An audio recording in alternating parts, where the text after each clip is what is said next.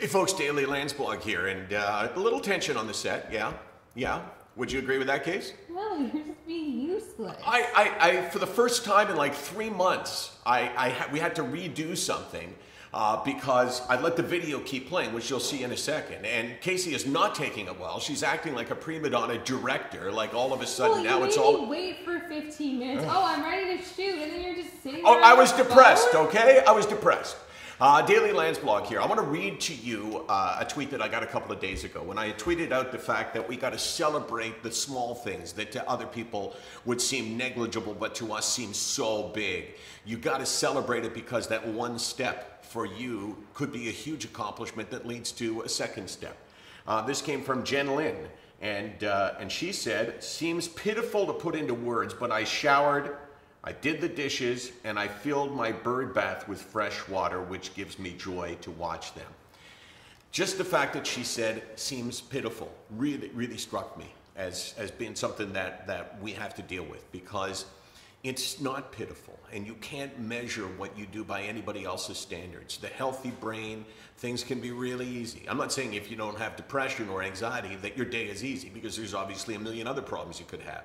But the small thing, like getting out of bed and taking a shower and filling the bird bath, those are things that other people would throw away and say, big deal. No, it's not. But I would say, yes, it's a big deal. And I would relate it back to something that happened in 1969.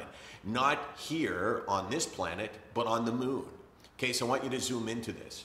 And this was Neil Armstrong. This is the lunar module, and these are the first words that he spoke as he put his foot on the moon. And I think that these words are hugely important for us. That's one small step for man, one giant leap for mankind. Okay, now, let's hope that this doesn't start playing again, because that's where I got in trouble. That's one small step for a man, one giant leap for mankind. Please apply that to SickNotWeak. Please apply that to your step out of bed, or your step into the shower, or your step to do anything that's really small to other people, but a giant leap for you. That's one small step for a healthy man. That's one giant leap for a depressed man. Think about that. Let's talk more about that, and let's celebrate the things that you do that other people would look at and say, big deal. Because to me, what you do is a big deal. That's one small step for a man, one giant leap for mankind.